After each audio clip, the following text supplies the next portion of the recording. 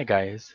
So a few people have been expressing to me their frustration with the chat box that Shroud has requiring us to defeat him without taking 100 damage.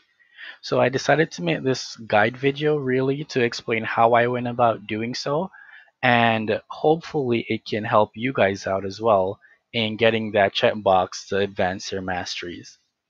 So in this video, I will be dividing the video itself into three parts just to make it simpler for me to explain to you guys how I went about it and also for you guys to absorb the information. And the three stages that I'll be explaining are strategy, gear, and how I went about applying these two things. So application would be the third part.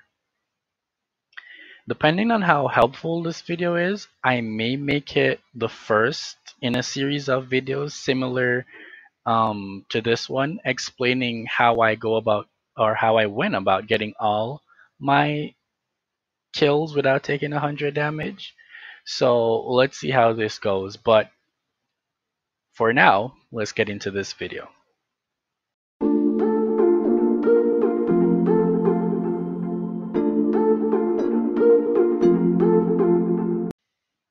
Okay, let's talk strategy, right? So there's a couple things about Shroud and moves in his arsenal that can make achieving this less than 100 damage mastery checkbox difficult to attain. And we're just going to go over a few of them that I think are noteworthy and how we can combat these, right? So the first thing is Shroud tends to move a lot, right? And him moving around so much causes the fight to drag out, and that's when mistakes are made because he's throwing puddles at you, he is jumping over you and then slamming the ground. He's doing his 360, well, not fully 360, but almost 360 wing swings. And, he's charging at you. He goes into his Aether charge mode and then he's flying by. And there's just all these things that can happen. And the longer the fight goes on, the more likely you are to get hit. So we want to find a way to first slow Shroud down, and this is possible with Ice Proc, by the way, for those that are wondering how you slow a behemoth. We need to slow Shroud down and keep him suspended on the ground for as much of the fight as possible, and we accomplish this with interrupts and staggers, right? So that's how we're going to combat him moving all over the place, by slowing him and keeping him on the ground. The next thing that I wanted to talk about is his boop, which I just mentioned. His boop is going to be an issue if we try to get it, and we're not perfect at it because we can achieve the boop and trade blows with Shroud. That blow that you will get will cause you to take more than 100 damage. So if you're going to, you can use the strategy of avoiding Shroud's boop flyby that he does in his little dark world. You can avoid that, but you don't want to do that. You want to get the boop so we can keep him on the ground for even more burns. Trading with him though for the boop isn't going to work. But there are workarounds for this, which we will discuss later on in the video when we get over to the gear section. And the next thing that I wanted to talk about with Shroud's arsenal is his umbral puddles. And this is the last thing that I'm going to go over that can be a real pain to achieve that less than 100 damage, because if you step in it and then hit Shroud immediately, you still fail. Once you step in that puddle, it's exactly 100 damage. You don't need the tick to take you below the 100. I mean, beyond the 100, right?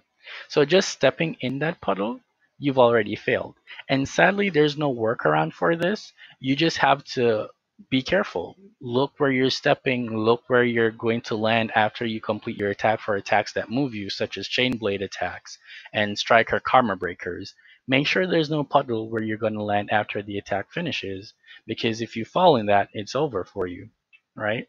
And we can somewhat control the amount of puddles that we encounter by, again, suspending Shroud on the ground and keeping him there as much as possible. If he's on the ground, he doesn't have time to be throwing and hurtling puddles at you. But yeah, so those are just some of the things that can really cause you to not achieve the stretch mark and some of the ways that we can combat it. So let's go over to the gear section and see how we can gear up to deal with these things that we just talked about. And then afterwards, we'll apply those.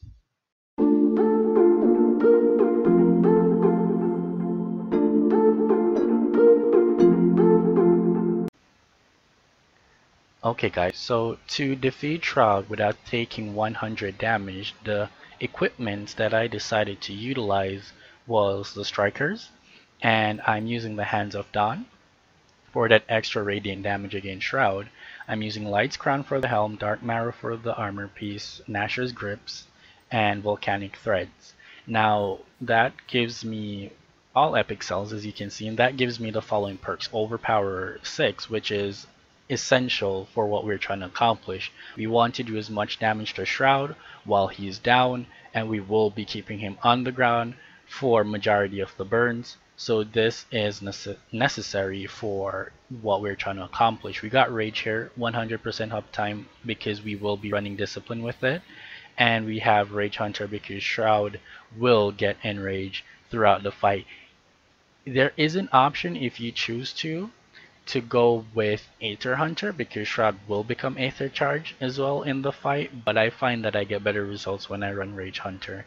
Even though Aether Hunter does provide more damage versus Aether Charge Behemoths, but Shroud enrages earlier in the fight and twice during the fight, depending on how quickly you can kill him.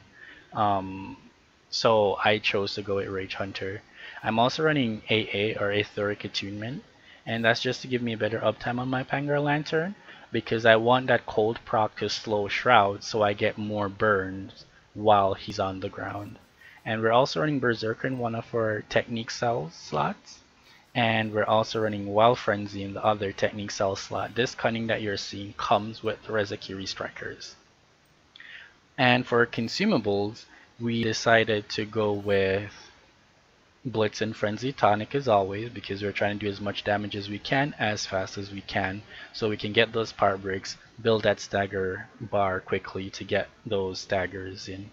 And we're running concussion grenades. Now this is optional. If you are good enough to get your boops on Shroud without fail, you do not need this. However, for the sake of this video, since it's a step-by-step guide on an easier way to get this no damage on Shroud, I figured I would use the concussive grenades because it is so much safer to use this versus trying to boop on your own because you don't want to be trading blows with Shroud when he flies by. That's gonna cause you to fail your objective. Alright, so with that said, let's get into how we go about applying all this.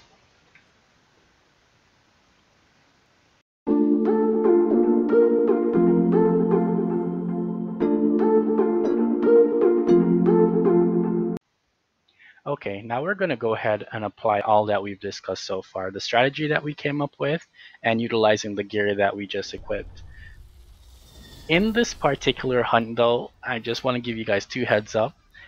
I did Karma Breaker Shroud, and somehow the game caused me to pass through him and went off a cliff, but then it instantly corrected itself because Karma Breaker should not have passed me through Shroud. Surge should have, which I did not do. So the game instantly corrected itself. You will see that in the video. Do not be alarmed when that happened. No hacks here, people.